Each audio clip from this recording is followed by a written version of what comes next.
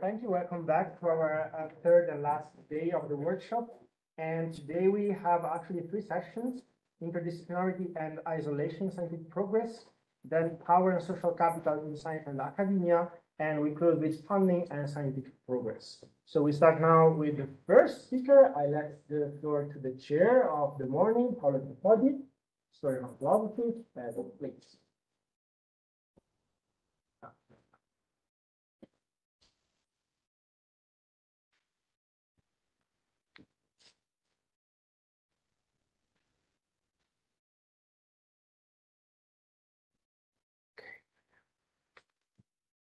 Welcome, everybody. Can you hear me? Yes. We start today with Professor Wolfgang Glänzel. Everybody knows him here. He's editor-in-chief of Scientometrics and published a lot on scientometrics, on these quantitative methods, and he was awarded the Solar Prize Memorial in 1999, as you know. Today he will open this morning session with a talk, and we thank Professor Glänzel for being here. The title of the talk is "The Scientometrics of Interdisciplinarity from Concept to Measurement," and I leave the floor to our first speaker. Thank you.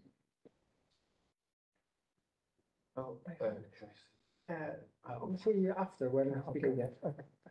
Okay, thank you very much. Oh, I need the microphone probably. Yes, thank you very much. Good morning, everybody. I will report about scientometrics of interdisciplinarity. You might wonder how this comes into the picture of philosophy meets quantitative science studies.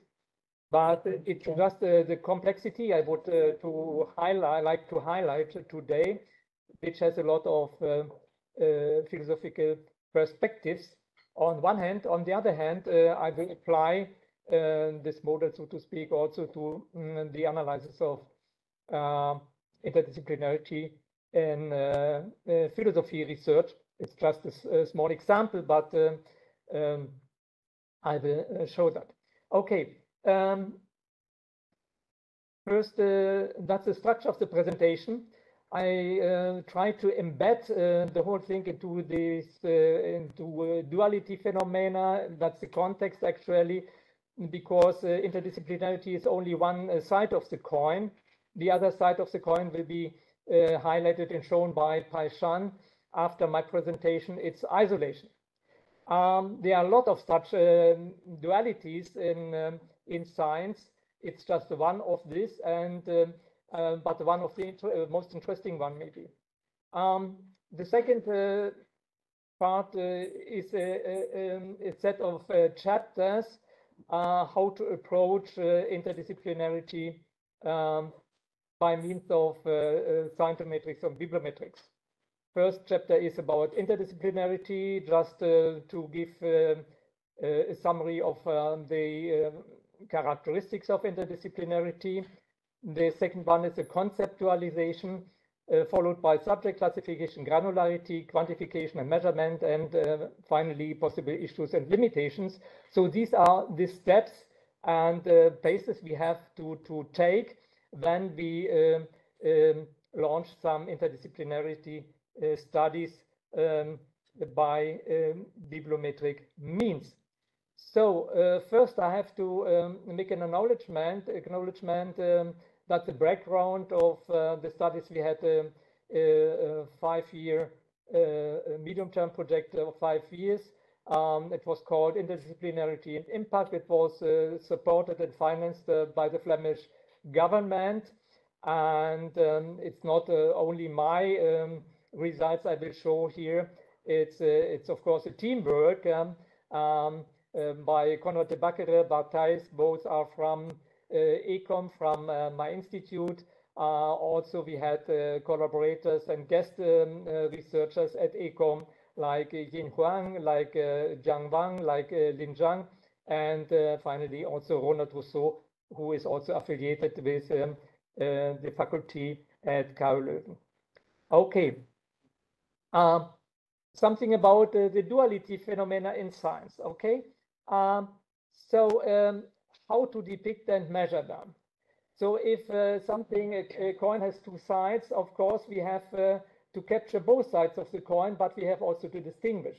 So how to depict and to measure that?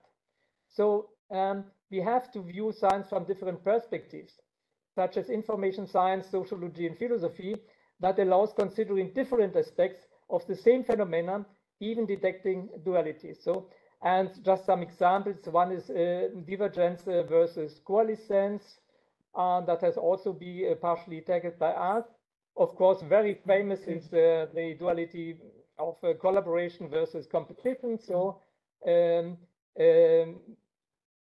finally, here I would like to highlight isolation versus interdisciplinarity.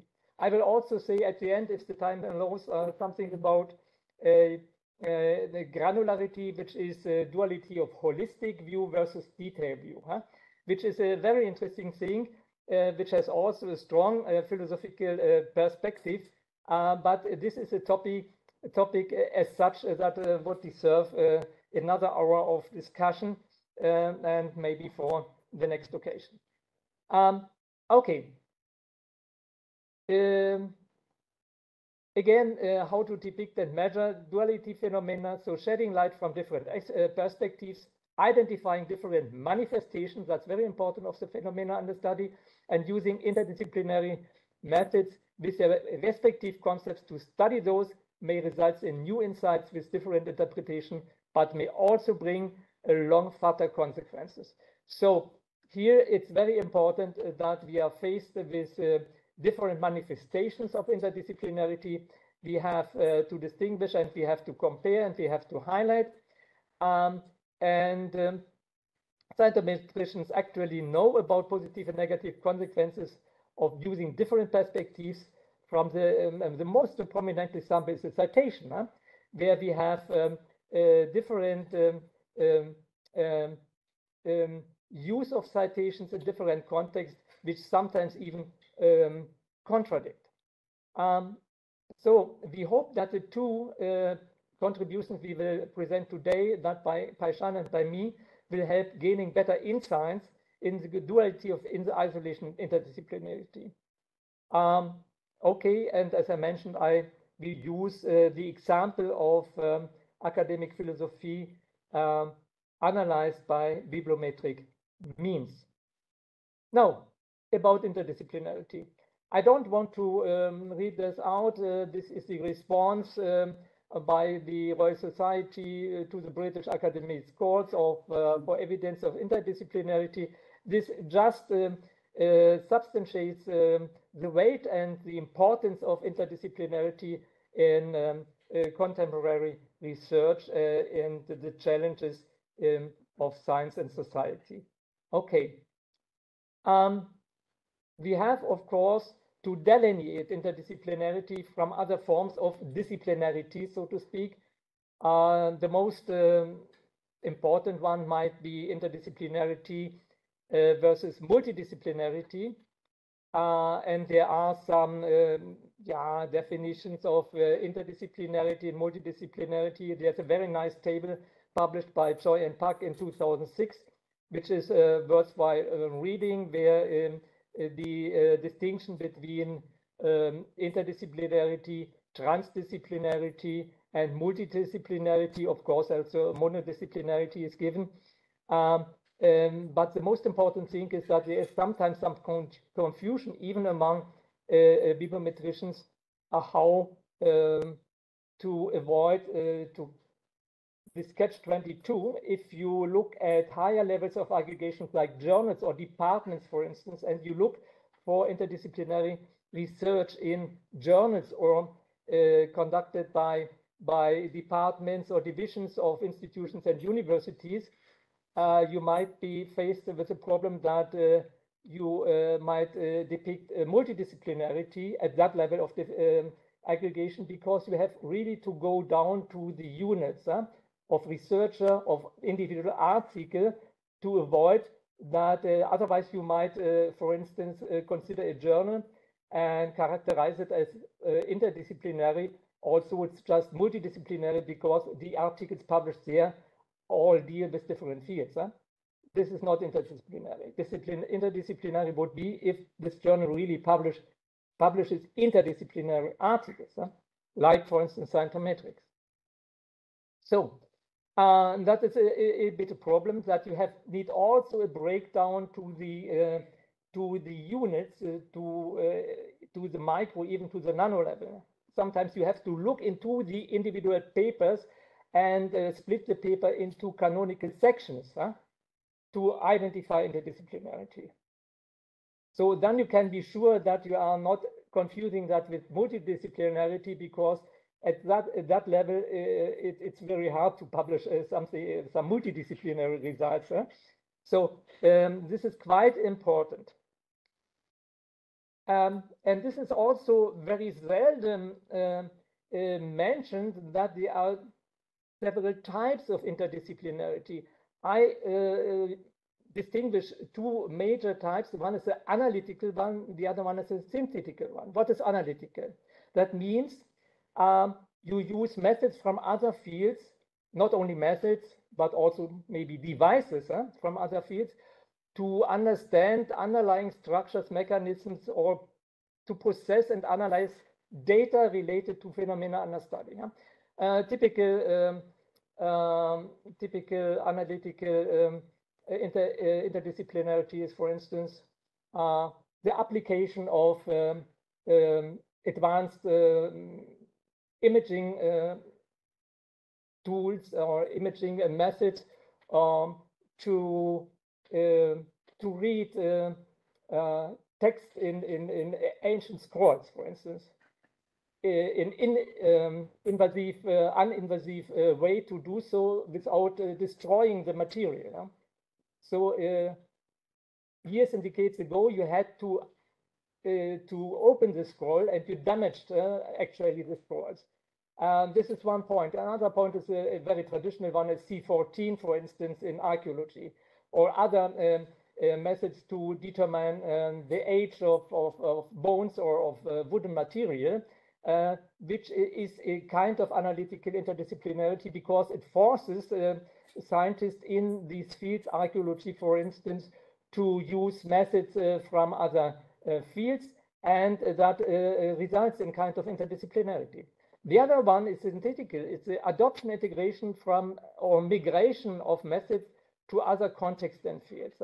That is different, where you really bring two fields together because you have jointly to solve a result, and you both contribute with their own methods. Some case, for instance, is Fullerene research. Fullerene is C60, for instance. The bucket balls can be studied from the viewpoint of chemistry or physics or engineering, and there's also some synthetic roles in nanoscience, for instance, where these fields use their methodologies together to apply the material to their needs. Okay. Manifestations, and this is a bit more tricky. You have actually, I will show 3 manifestations here.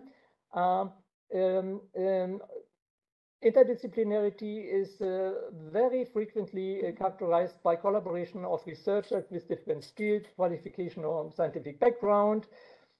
And these manifestations can be affiliations, professional backgrounds, for instance. But that can also be materialized by a single researcher. There are a lot of researchers with different backgrounds. Even in bibliometrics, look at Thibaut Braun, who was a chemist, and he was also an information scientist, or have a look at the Solar Prize, for instance, or even Jean Garfield and others who have different skills and backgrounds. But also outside, of course, information science, you find many examples for that. We here will view interdisciplinarity research or interdisciplinary research from the perspective of knowledge integration. That's the approach that has been described, among others, by Raffolz and Meyer in 2010. and diffusion across disciplines, like Leuven 2012.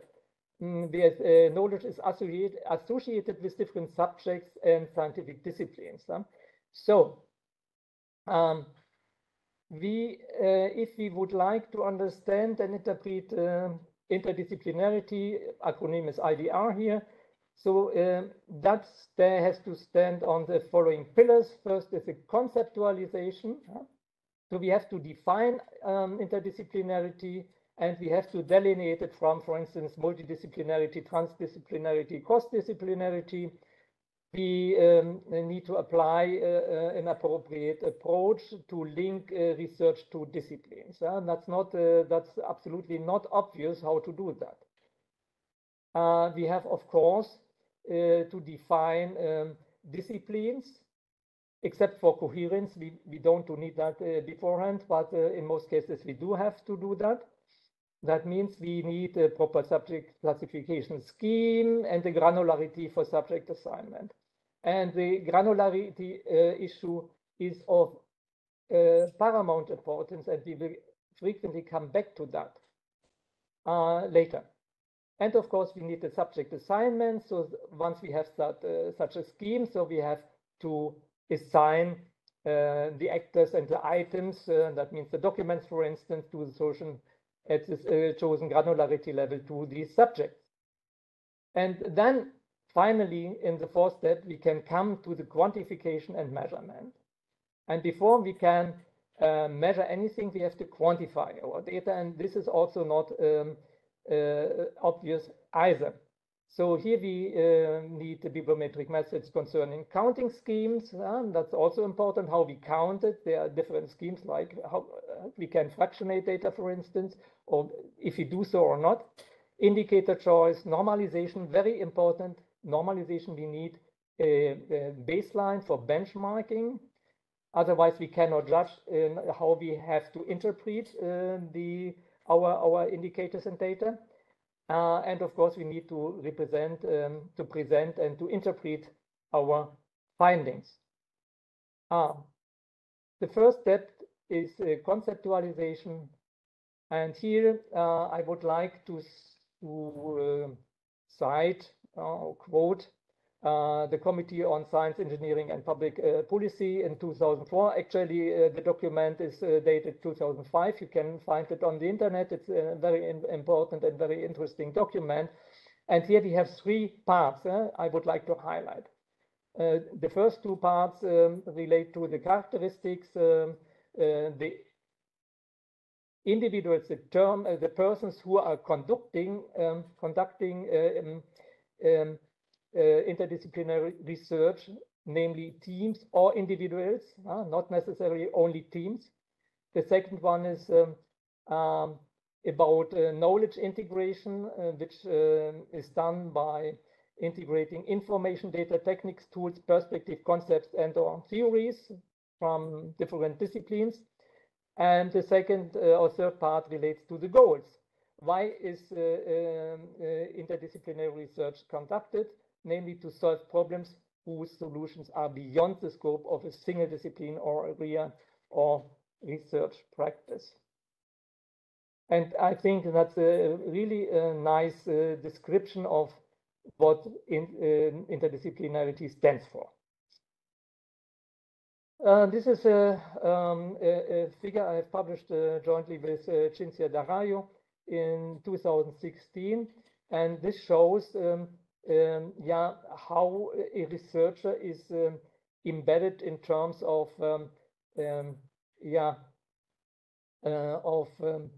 a cognitive and also in an organizational way. So on the left-hand side, you find the characteristics of a researcher, and the right-hand side of the research process. The left-hand side, you can say, okay, a researcher has a certain affiliation, which reflects the employment, that's an organizational issue, and also by education, that's a scientific background, the qualification. On the right-hand side, it's of course the funding, it's the project application, for instance, which is an administrative issue. Why? Because most funding organizations use an administrative classification system, which is different from the cognitive one used by scientists, which is rather related to the output, to the publications, patents, which is a cognitive system, like the traditional ones you find in libraries, or the individual paper-based classifications by Medline, for instance, or the subject classification by Scopus and Web of Science, which is based on actually based on journal assignment. So, and this might all be different. For instance, if you take one researcher, you might have 4 different assignments of that researcher. For instance, in my case, my education is mathematics, it's probability theory. My affiliation is economics. I'm working at the Faculty of Economics and Business. My output is mostly information science, and I have quite some projects. For instance, I have projects in oncology, I had projects in cardiology. So you can assign me to 4 different. So what is to be used for studies in interdisciplinarity? So we have to decide that. Everything has advantages, disadvantages. Giovanni Abrano can tell you something about the Italian system. You can label scientists according to their affiliation or to their skills, but this is a more or less a regional one, a national one, because you cannot do that for the complete database, because if you would like to do that, you will be faced with problems, for instance, in identifying the scientists based on their names. For instance, have a look at the ambiguity of transcription of Asian names, for instance, which is very hard to delineate. No, escape. Sorry. Okay. Yeah. This is one point. And about qualification, you have mostly no idea about the scientific backgrounds of individuals doing research outside your own region, where you can collect data on that. Okay. So to give an example of that, I have just taken one paper by me jointly with Leuven and Christopher Koch and Kate Davis from Australia. So it's a highly interdisciplinary and highly international paper with contributors from Canada, from Belgium, US, and Australia. So I have highlighted here something in the title, something in the cited references, and something in the affiliations of the authors. So you can see the blue one stands for the textual subject information. It's a cognitive aspect. The yellow one stands for affiliation. That's the organizational aspect. And the green one is the information sources. It's again a cognitive aspect. So you can even distinguish between cited references or citations or citation links in general, representing cognitive aspects or textual information for the same. And you can even combine that. And if you look at the text, then you can identify 2 subjects. Misidentified cell lines, HeLa, that is for oncology, and revealed through mining the scientific literature, that stands for information science. So if you look at the yellow ones, you find the same situation. Subject 1 is the Department for Science and Policy and Scientometrics. That is no, sorry, excuse me. It's the Division of Medical Oncology and Children's Medical Research Institute, Cell Bank, Australia. That's 1, and 2 is Faculty Information and Media Studies Center, ACOM. That's at the faculty, and this Department for Science, Policy, and Scientometrics, which is subject 2 for information science. And if you look at the references, you find the same picture. information processing and management, for instance. And on the other hand, you have the library trends. You have the oncological journals like Cell Biology. You have International Journal of Cancer or Cancer Research and Oral Oncology. So this is information you can use for identifying interdisciplinarity. So everything has advantages and disadvantages. Organizational approach has some disadvantages, which is very hard to find a good precision, because on the one hand, on the other hand, to find a baseline using the complete database with all actors in scientific research worldwide, which is easier to solve in the cognitive approach, where you can use text mining, text analysis of full documents, or at least title, keyword, and abstract. Or you can use cited references, where you have the complete database you can screen for interdisciplinarity. So, but whatever you use, the methodology remains the same. The methods you apply to analyze the data can be the same. Doesn't matter which approach you use. So I skipped a bit. So in our present studies, we use the cognitive approach. We use cited references, which are individually assigned to subjects. And that has a lot of advantages. You can use the standard measures, for instance, of distinct components like variety and disparity, which has been introduced or used at least by Sterling already in 1994. You can, after that, you can even look at collaboration of scientists active in these different disciplines. You can also have a look at the collaboration analysis. You can conduct one.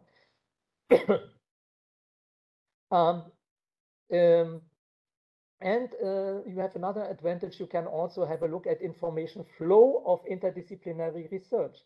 You can not only look at the knowledge at the sources that are integrated in this research, you can also look who is benefiting from interdisciplinary research, who is citing that. Is it again interdisciplinary research, or is it cited by specialized fields, for instance? That's also an interesting aspect. Okay, about subject classification, it's not necessary to talk a lot about that. We use that we have developed in Leuven. With 15 subject fields, 74 disciplines, built upon the about 250 Web of Science subject categories. And here we come to the granularity, of course, at which level we look at interdisciplinarity. So you can, of course, say we go to the lowest level and we look at topic interdisciplinarity, but is that really interesting? For instance, one example is stochastic geometry. It's mathematics. It's it's a probability theory, actually. Is that interdisciplinary? It's of course interdisciplinary between geometry and stochastics or probability theory, but is that really so interesting to us because it's mathematics, actually? To most, you have a lot of such topic interdisciplinarity in many fields, but practically all research is at such a low level is interdisciplinary. Because on the other hand, at the highest level, you have the field level. You just look at medical sciences and physics or chemistry, for instance, which is the other extreme. And what we have done, we looked at the distance. We created a distance matrix, a cognitive distance matrix between the different fields, disciplines, categories. And what we found is the mean value and the minimum distance, the minimum similarity, sorry, the maximum distance.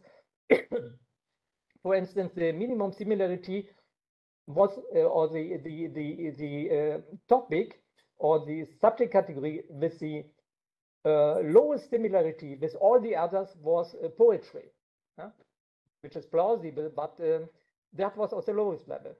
At the discipline level, it was pure mathematics.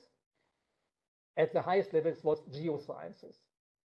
And if you look at the mean, we found discipline is about 0.23, which is an angle of about 80 degrees. So this is still okay.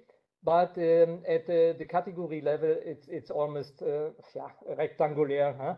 With 0.14. So that's certainly too low from the viewpoint of bibliometrics, but also from the cognitive view. So as I mentioned, if we are looking at topic interdisciplinarity, that's for most purposes not so exciting. So we decided to go for the disciplines. That's just an overview. You see here are the 15 major fields and the 74 subfields, the disciplines, so to speak. And we have here 3 major fields in the social sciences and humanities, about 6 in the life sciences, chemistry, physics, geosciences, engineering, and that's it. And that's just a visualization of the structure of science according to these 74. That's the Web of Science database for 20-year period. And then you see here in the east you find physics and chemistry. In the west, northwest, you find medical sciences, life sciences. In the southwest, you find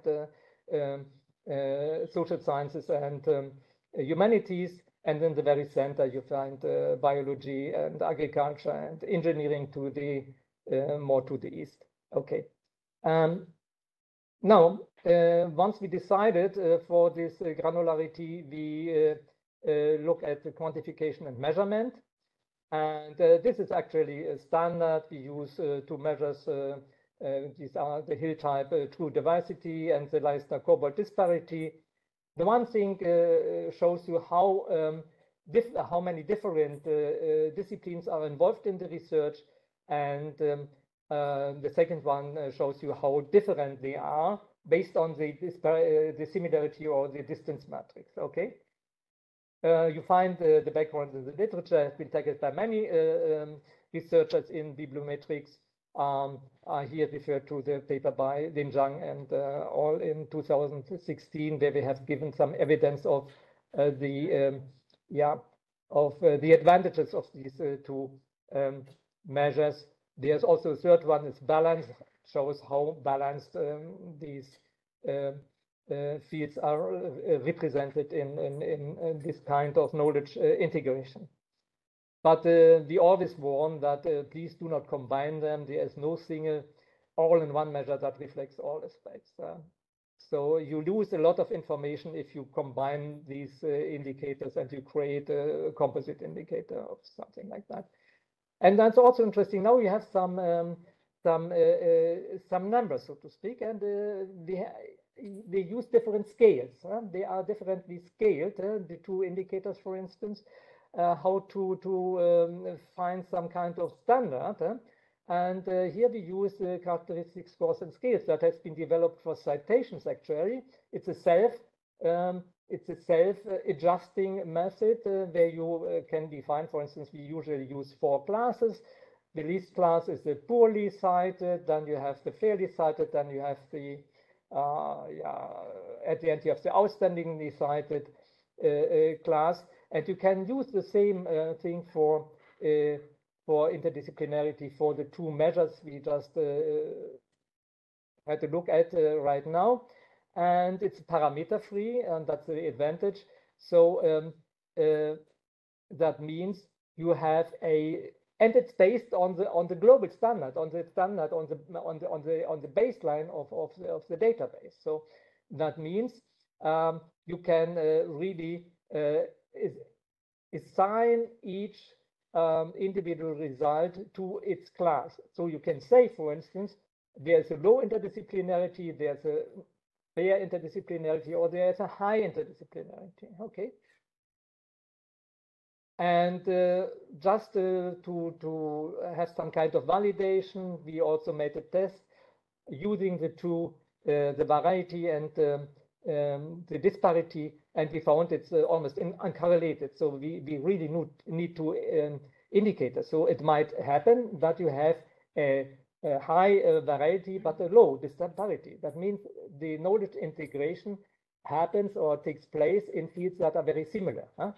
And you have also the other way around, low interdisciplinarity, but there are two fields that are very far from each other. So, and here we come to the example, I hope I'm still in time, yes, of philosophy. So Paishan will tell you more about that, but more from the viewpoint of isolation. So here we look at interdisciplinarity. So it's the same data set. We have a bit more than 5,000 documents published in 17 topics in 18-year period. And these papers have been retrieved from the field papers database. We have matched them with the Web of Science core collection. Sorry, it's not OR, it's core collection. And that resulted, the match resulted in nearly 2,400 indexed Web of Science papers, because not all of the papers are cited in the database, okay? And about 2,000 papers could be analyzed for interdisciplinarity. That means what we need is, of course, information, because sometimes you don't have information about, you don't have cited references, or you don't have an abstract, you don't have things like that. And or there must be at least articles or reviews. We have skipped editorials and things that are not citable actually. And the CSS standard for citation classes, usually that's an approach. It's a very stable method. Is for citations, it's about 70% of all papers are poorly cited, 21 are fairly cited, and the highly cited is subdivided. It's about 9%, it's 6.5, and for the outstanding ones is 2.5%. You could say you can also use percentiles, but this is safe, it's adjusting. And for philosophy, example we found for disparity, slightly different. But it's closely following the scheme with between 60–70% low interdisciplinarity, about 20% fair interdisciplinarity, and high interdisciplinarity is higher, of course, because these interdisciplinarity approaches always, I would not say, but it's prone to outliers.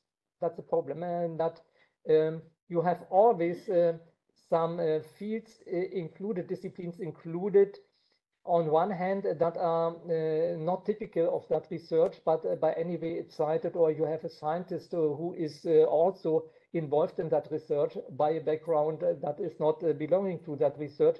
You have to be a bit careful. I come to that later. And on the other hand, also, it's error-prone because of the database. All databases, and here I would like to say that it applies both to Scopus and to Web of Science, and OpenAlex is even worse. So the quality of data is limited. There is a strong validation for Scopus and the Web of Science, but there are outliers. There are simply wrong references. And we looked also at OpenAlex, the reference citation has really a problem there. So this is what, for the baseline, you cannot solve. You cannot check all the references of all papers indexed in all databases, and that's impossible.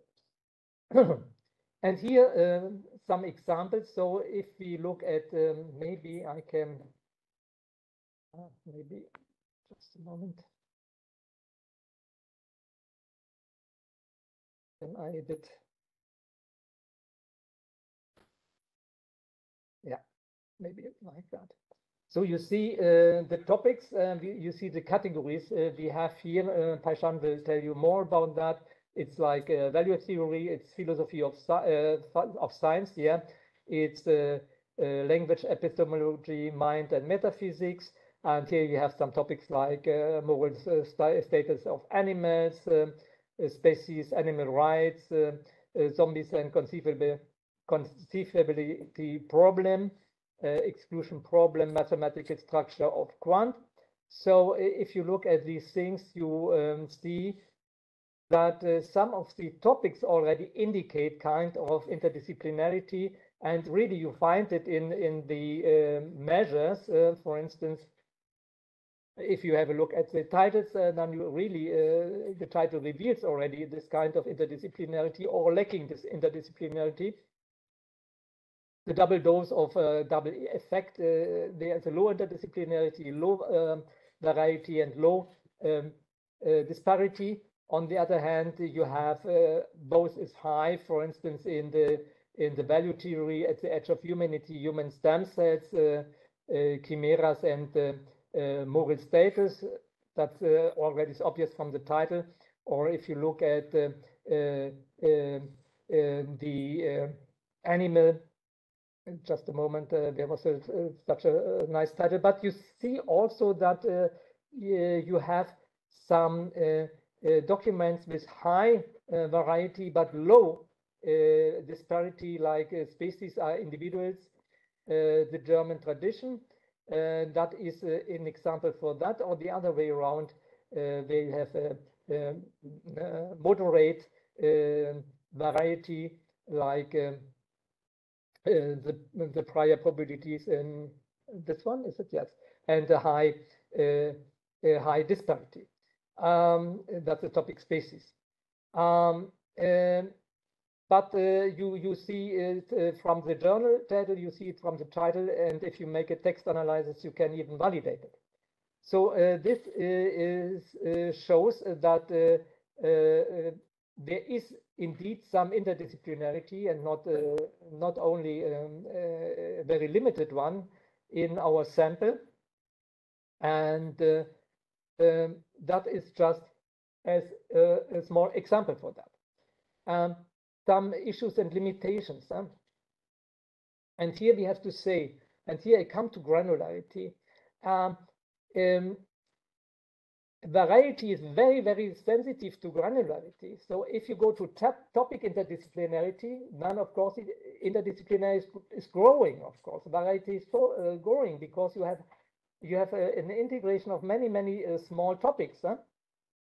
Disparity is less sensitive because it's based on a baseline, on a distance matrix already, where this is a bit cleaned already, so to speak, but variety is very, very sensitive to granularity. And variety and disparity take values in different ranges. They have a different scale, and that means you need a kind of standardization and normalization for the indicators to make them comparable, at least, like we have done with the 4 classes. You can say, otherwise you have just some numbers and you cannot really say what these numbers means in terms of the extent of variety or disparity. And if it comes to individual IDR scores, you always find these well-known issues related to evaluative micro-level studies, because we always come to micro. If we go to the extremely high interdisciplinarity, even of a large sample with thousands of publications, it's only 2%, so it drops immediately to the micro level. And we had a nice paper in 2013 with Paul Wouters about the do's and don'ts at the micro level. You have highly skewed distributions underlying the IDI measures that are prone to database errors as well, and you have to obey the rules of micro and nano analysis, which has its own problems, and that has to be discussed. So there is, yeah. And finally, you need in any case a proper quality assurance and validation for everything you do at that level. Not only because of the micro level effect, but also because of the data quality, which requires some filtering out false positives, so to speak. So the question is, what kind of of method of approach should be used, the cognitive approach or organizational or administrative approach, everything can be used in practice. Everything can be used and tells you something, and maybe different aspects. If you look at the skills of scientists or the affiliation of scientists, it will tell you something different than the cognitive aspect. For instance, you might have a look at computer scientists that work at the Department of Sociology. That is that already interdisciplinary? I don't know. So you might need a different aspect to analyze to get a more complete picture, so to speak, of interdisciplinarity. Citation context would offer the best of all the worlds, because you do not only look at the references cited, you do not only look at the textual aspects, you look also at the context of citations. Not only in the canonical sections, you really look in which context a document is cited. And this alone gives you a hint on interdisciplinarity. Is it cited in the usual context, in the standard context, in a new context, for instance? This is something that needs to be developed because that's not so frequently applied at the moment, I'm afraid. Okay. Here is a list of the literature I used for that, and it gives you more literature and information about interdisciplinarity studies in bibliometrics. And that's it actually, but I wanted to show you something, and that's the granularity again, because, yeah, that's granularity is in science and in bibliometrics, in science in general and bibliometrics in particular, is a very important issue, not only in terms of defining, for instance, the level of interdisciplinarity, topic, field, or discipline, or subject assignment whatsoever, but it is always, I see it and I feel it also in many studies, that researchers tend to go to increase granularity, to have more details and to have better details and more and more and more. But these are two perspectives, holistics and detail view. And here, right, I like to cite Michelangelo Antonioni's film Blow Up, the movie. You might know, huh? It's from 1966 as an allegoric picture of uncertainty and ambiguity where. And this is what we have written and adopted from Lehmann, actually. The attempt to gain more information and lucidity to get evidence finally resulted in the destruction of the detailed structure, just leaving even more room for obscurity, imagination, and speculation. So you have a counterproductive effect if you lose the global picture, you lose the picture and the perspective, you lose you are lost in your details. And this is something that is another duality, so to speak, to find the balance between a holistic picture and the richness of details to be able to analyze at almost all levels you need. So this is actually what I would like to use at my to close my presentation. And I thank you very much for your attention.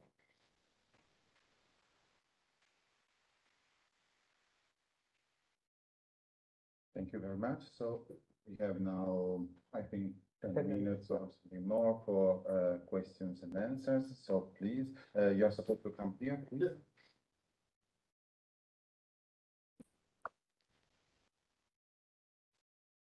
So I've been engaging with similar measures since very recently. Yeah. So if my question comes across as naive, it's probably because it is.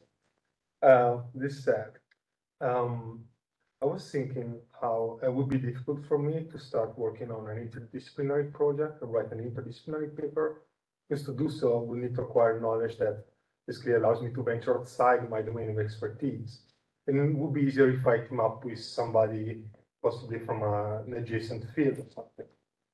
And if I extend this argument a bit naively, I would conclude that larger teams will find it easier to write interdisciplinary work than smaller teams.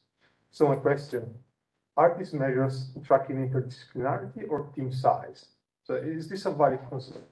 Yeah. There are actually some papers and in which factors influencing interdisciplinarity were analyzed, and the team size was one. And it was interesting to see that the team size is there was no how can I say, no significant confirmation of the hypothesis that the team size is really always increasing in interdisciplinarity. Of course, it is more likely to have an interdisciplinary.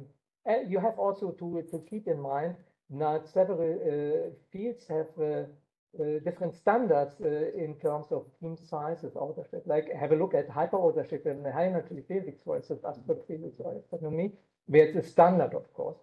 Have a look at the humanities and some social sciences where, or even in mathematics, pure mathematics, where people are still working alone. This is field specific on one hand. So, and it's very hard to separate here the factors, the field specific factor from the interdisciplinarity factor. And again, we come back to granularity here. But there was no clear indication that the team size is really coming with high interdisciplinarity. Okay, thank you.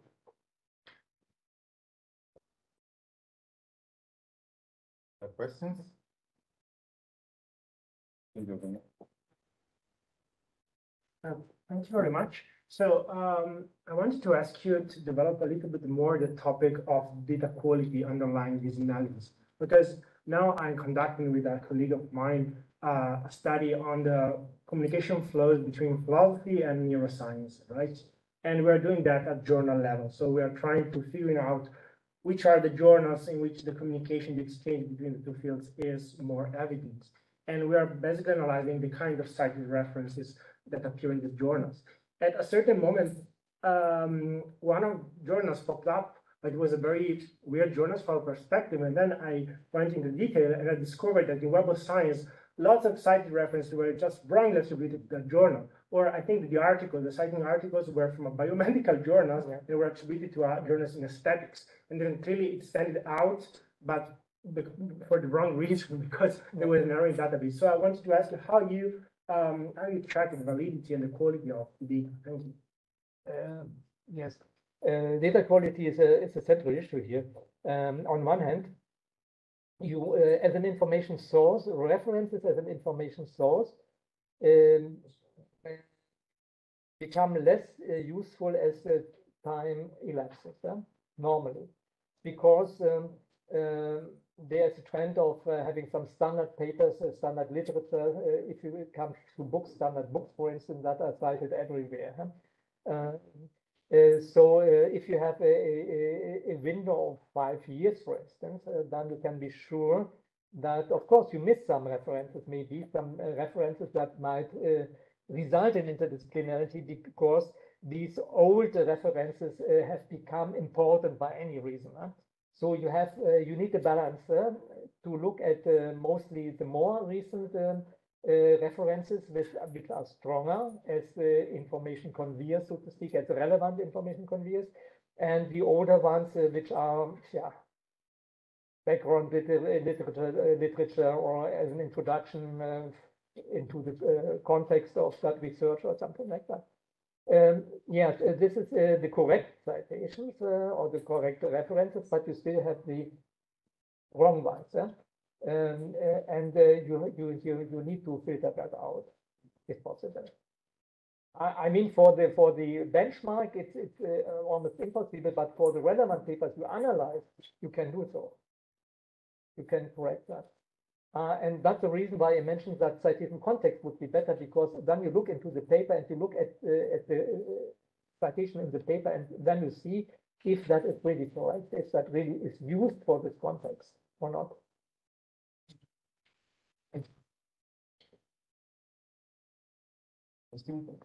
Yes. Yes. Thank you, Wolfgang. Can you go back to the slide where you were looking at interdisciplinarity? I'll tell you which one it is. Yeah. I have to look at the numbers Sort here. of made a thought to my mind here. No, this one more back. No, where you're defining interdisciplinarity, I think. Conceptualizations, manifest, oh, the synthetical, that one, analytical, synthetical. Okay, so here, sort of, I was thinking, you mentioned methods, mathematical models, but you don't talk about theory. Yeah, theory as well. Devices also. Yeah, I theory, haven't written, but I mentioned it. Yeah. So I thought, Yeah. you know, there is some kinds of interdisciplinarity attached to theory where theories are borrowed all over the place, right? Yeah, you're right. Yeah. And actually, one of the things I found, and it'll come out also in my talk later this afternoon, is that when theories are borrowed, sometimes if it's too interdisciplinary, they tend to think it's not a good concept. Yeah.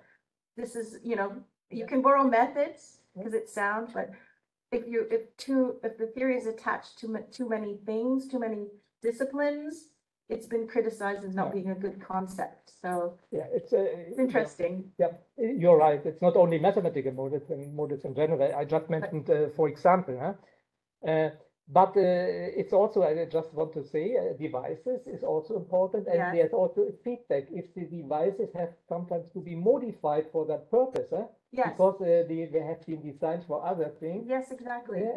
That's so it's more complex. We can discuss that really for hours. Also the theories, which is very exciting, the effect on theories in an analytical kind of analytical type of, I guess borrowing of theories, you would say. Yes, for instance, if you look at the early bibliometrics or scientometrics, where many theories borrowed from physics has been used, or from the epidemic model of spread of information, for instance, or decay of information, something like that.